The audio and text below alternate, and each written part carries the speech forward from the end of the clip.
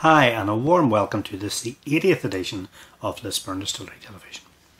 Coming up in today's show, we have exclusive highlights from last weekend as the Whites kicked off their league campaign with a challenging league game at Banbridge Town. We catch up with Whites defender Barry Moore to get his take on Saturday's game. And finally this week we have some important information regarding this Saturday's Steel and Sons Cup game, as well as information relating to the club's first manager's lunch of the new season. Last Saturday saw the Whites kick off their league campaign with an away game to Banbridge Town, in a match which was always going to provide a tough opening fixture for the club.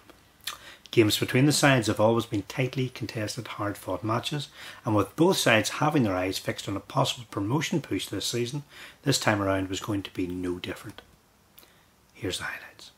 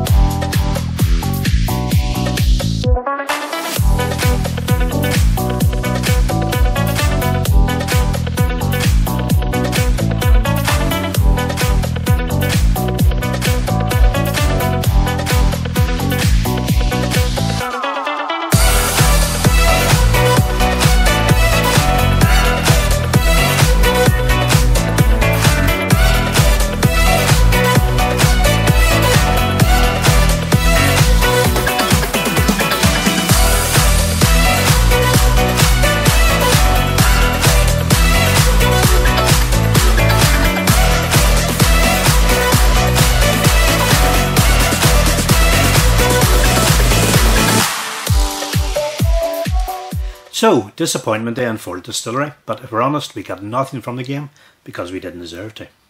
Banbridge were much more competitive on the day, closing us down at every possible opportunity and taking their chances when they came along. And indeed the final scoreline could have been a lot worse. The Whites did have a glimmer of hope thanks to Matthew Ferguson's goal, however we couldn't build on this and ultimately we paid the price for what was a below par performance. After the game I spoke to an understandably disappointed defender, Barry Moore, for his thoughts on the match. And here's what Barry had to say. Barry, that wasn't the sort of start to the league we were hoping for. No, definitely not. We came down here, we knew it was going to be difficult. It's always hard against Banbridge, whether it's at home or away. When you know what way they're going to play, it's just hard to limit them to the long ball over the top. 2 strikers today for them, thought were brilliant. Just non-stop, they ran all day. I think the wee lad on loan from Glenavon, is it? He's super. But like, they beat us early last season at home, and like the 2 of us were pushing for promotion at the end of the season. So I'd say if we can give ourselves a shake, it'll be the 2 of us pushing for promotion again. We gave ourselves a slight glimmer of hope there, pulling the goal back. It brought it back to 2-1, but ultimately not to be. It was a great goal by Spick. I was about to strangle him because I was saying he should have been heading it back across the goal for someone else to get the chance. It was a great header, to be fair, and said to him in there as well. But I think for their 3rd goal, we needed to press the ball. Probably myself, when their number 7 gets the ball, I should have been out on him to stop a cross. I thought he was. Sometimes I let them, like when they're crossing it, you think Jonah's just going to come out and get it, because he does 99% of the time, and then he gets clattered by a striker, and don't know how it's not a free kick out, but don't want to blame anything on the ref because we weren't good enough today, and that's simple as that. Looking ahead now to the next league game, which is Newington. Obviously they have a good win today, so it's going to be another hard game. Yeah, it always is against Newington. You know you're in for a battle when you go and play them. Good 4-0 win against Moyola was it today, so great win, great start for them, so they'll be flying with confidence when we play them in 2 weeks. So just need to everyone get their training, work hard again, and back to the drawing board as such, and they'll be ready to go. This one defeat it's not going to define their season, like it's long, still 21 games to go, so we'll get back to their training and we'll go again. Okay, thanks very much, Barry. Thank you. Elsewhere in the Premier Intermediate League on Saturday, there were fine wins for Sport and Leisure Swifts, who beat Armagh City by 5-1, Port Stewart, who defeated Dollingstown by 4-1, and Newington, who defeated Moyola Park by 4-0. Queen's University won 2-0 away from home at Lurgan Celtic, and Anna United also won away from home, defeating Tobermoor by 1-0.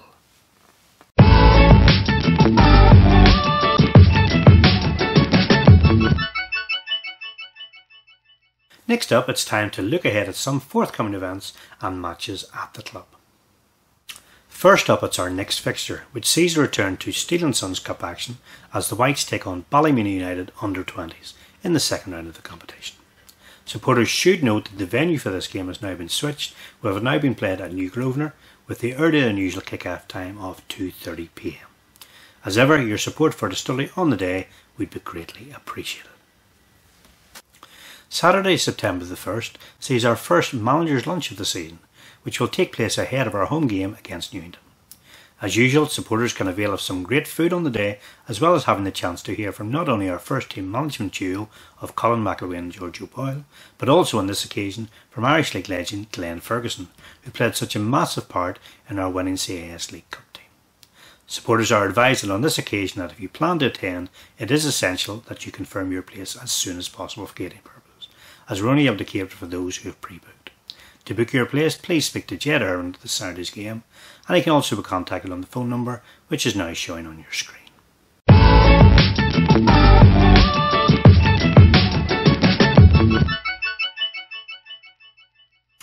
So that brings us to the end of episode 80 of Lisburn Distillery TV. As ever, thank you so much for tuning in and for your ongoing support for Lisburn Distillery Football Club. Until the next time, come on you Whites!